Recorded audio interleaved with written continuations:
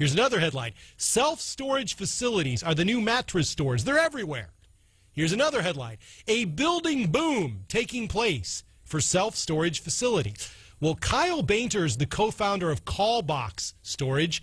It provides on-demand technology to the self-storage business, allows customers to have their boxes and furniture picked up and brought back through a mobile app. Kyle apparently got into this business just at the right time. He formed his company 2 years ago. He's on the Lippman Law Newsmaker line. Kyle, good morning. Thanks for joining me.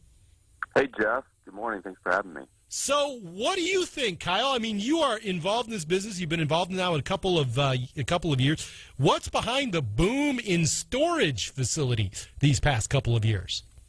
Right. Like you said, it's been growing like crazy. There's now close to about 3 billion square feet of storage space across the country. To put that in perspective, if you filled up Manhattan times 3 with just storage facilities, that's right. what you're looking at.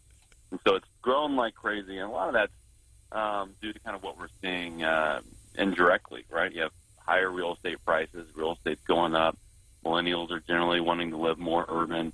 Then you have the baby boomers, ages 55 to 72 to 73, represent about 25% of the American population. So the downsizing that's happening now and over the next 20 years is very substantial, one that the country's never seen before. And so that, of course, drives the need for storage and due to those factors.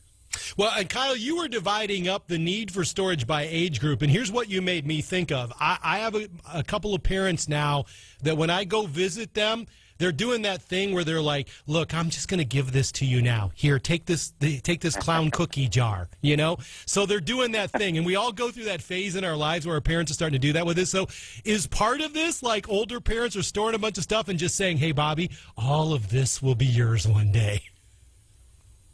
Yeah, you know, it's funny how people try to sneak it on you, right? Like that. You know, it's a pretty clever way of doing things. But, yeah, you know, there's certainly quite a bit of that of trading items or passing them down in family and everything. But again, you're seeing a lot with kind of real estate prices going up. Yeah. So the amount of space that the family used to be able to afford 20 years ago is quite a bit different now. And so people have to be a little bit smarter with how they live. Also, you know, the boomers kind of generally, for the most part, live more suburban, bigger homes where space was plentiful. And so space a lot of times equals stuff. And so definitely seeing those factors come into play with storage. So, for example, if somebody moves downtown, Kyle, and now they're in a smaller space than they were, what you're saying is a lot of folks are not willing to get rid of the stuff. They think that they might use it again, so they call a storage facility.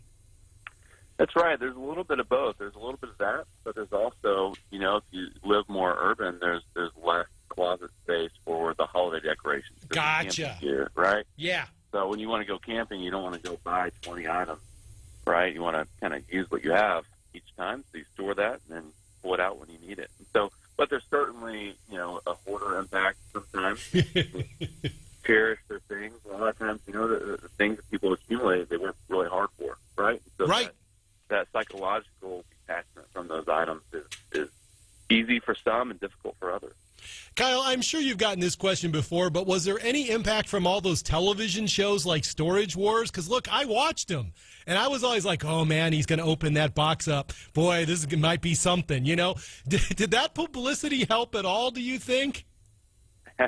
You know, any publicity somewhat helps, right? Right. So, you know, that definitely brought a light to storage out there, and you know, and so I think it probably does help a little bit. You know, it's interesting. It took about 25 years to build the first 1 billion square feet of storage space, and just 8 years to build the next billion. Wow. So I think it's definitely something where American households across the country are seeing that they might be able to use storage to kind of help them, you know, be smarter with their space in the home.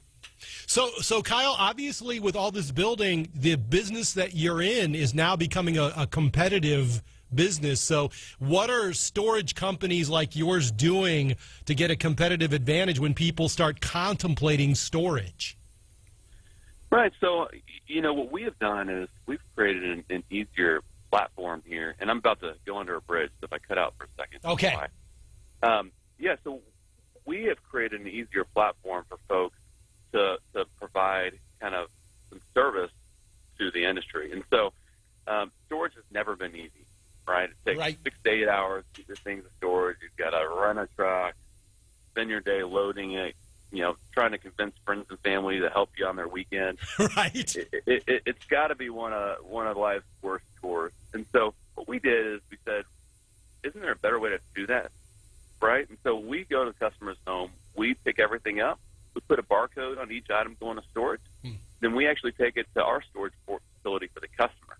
And then the customer gets an online dashboard so they can see everything they have in storage. They want their camping gear back, their holiday decorations. Simply click on those items, and we bring it back to them. So they never have to step foot in a storage facility again.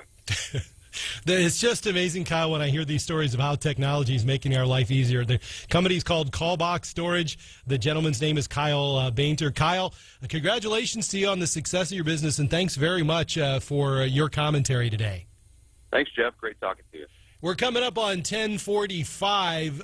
What Kyle was saying, I was surprised when I read the article, and it's why I shot an email to Kyle about coming on to the show, because I thought, why would the storage business be booming during an economic boom?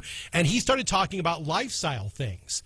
And I thought of the folks that are moving downtown Des Moines right now, that are buying property, and maybe the property's not ready yet, as they're ready to move in, and they're buying storage, they're storing the stuff, and then when their new property that's being built in downtown Des Moines is ready, here comes the stuff. So there are different lifestyle things that are going on that Kyle was describing there that's causing a gigantic boom in the storage industry, and it was just one of those aspects of the economy and our lifestyle that I just hadn't thought about.